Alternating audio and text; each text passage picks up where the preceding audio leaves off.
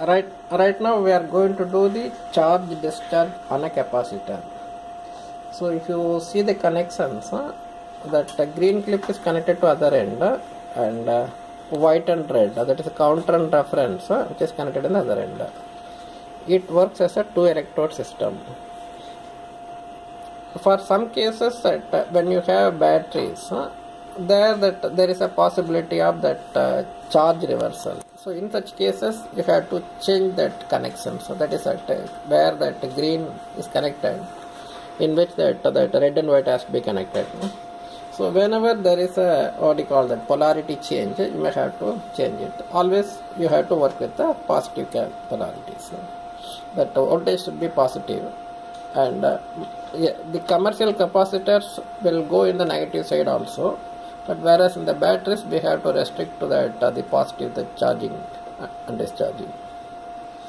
Now what I am going to do is, first I will check that what is my open circuit potential. I am clicking on the techniques. I am clicking on the open circuit potential versus time, saying OK, and it says that can I do it for 400 seconds.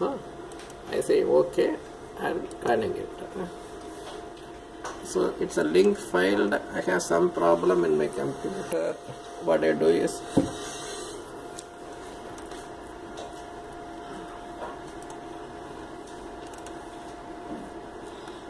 done it. Cannot find COM port. So I'm closing it. So something is wrong in my thing. So I'm closing it completely. So coming to close this also. Probably I might have opened that multiple things. So where can I get it? Computer, C colon. So there are several softwares. In your case there will be only one software. You open the right one. Okay, done. Now I say that setup, hardware test. Okay, everything is done. So I am happy with that. Communication is on. Setup. Now I say that I wanted to go to technique. So technique, I select that open circuit potential versus time. OK. Can I do the OCP for 400 seconds? I say OK and run.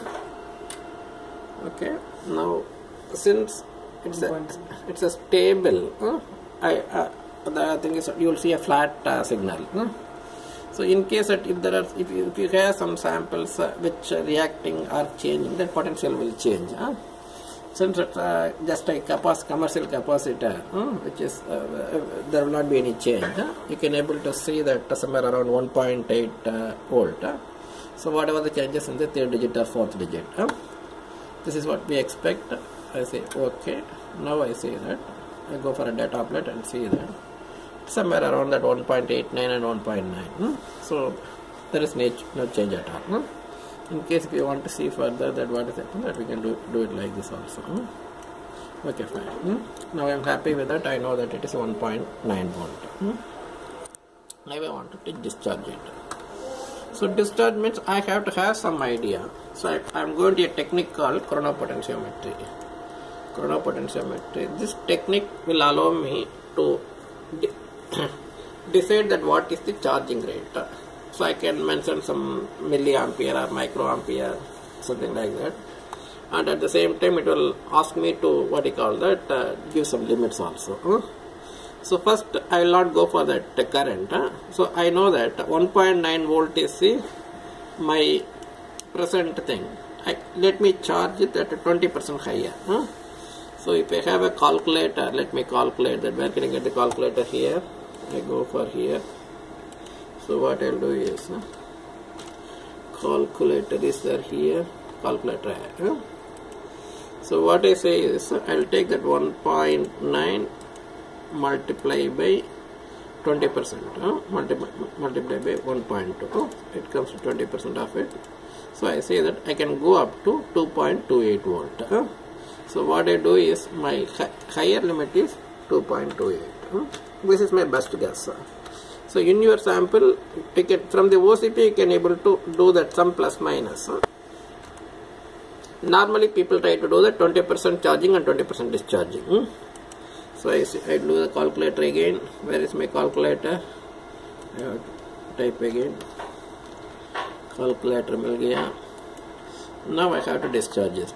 So I say that 1.9 multiplied by 0.8. So 20% I am charging, 20% I am discharging. So my lower limit is 1.52. So this is the guess I start that. So you have to do that some plus or minus on your samples. Now let us come to what is the current. So I say that you do the charging and discharging between that 1.52 that discharge it and charging up to 2.28 volt. Number of segments, if I say that I say 10, then it means that 5 times charging and 5 times discharging. So you can go up to that 1000 cycle or 2000 cycles, as long as depending on the stability of your materials. Now I have to decide what is the charging rate. So charging rate, how much? What is the capacity of this capacitor? 1000 microfarad. 1000 microfarad. If I say that, what you call that, 10 microfarad. So I say that 10004. If I say that in 100 steps it will do that. No? Am I right? So so it's 1000 microfarad. No? Am I right? 1000 microfarad. No? Yes, this 1000 microfarad. It's in amperes. So let us say that this charging rate is sufficient. Let me try that. No? So 104. So you have to do some hit and trail on your sample depending on the quantity of the material and capacity of it. So this says that time shifting, that means it will do 10 second charging and 10 second discharging. If I do the potential, so it will shift as per the potential. It will charge up to the 2.28 volt and it will discharge up to 1.52 volts. So I say that okay, and I will say that start.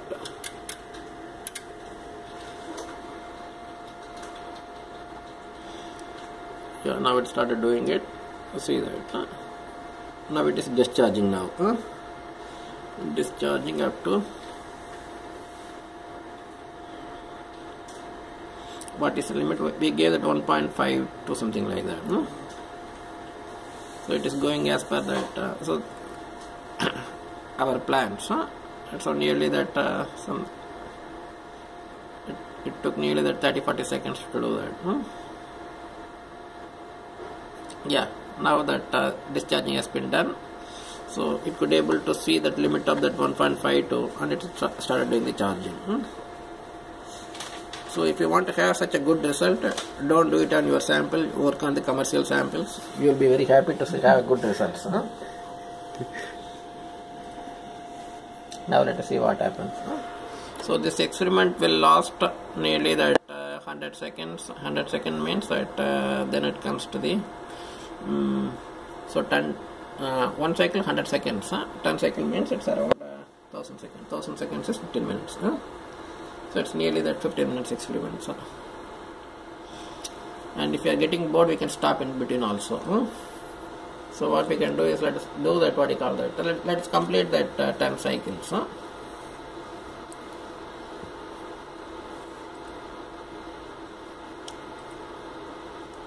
Now we have set a limit of 2.23. Let me see that it is approaching towards that 2.23.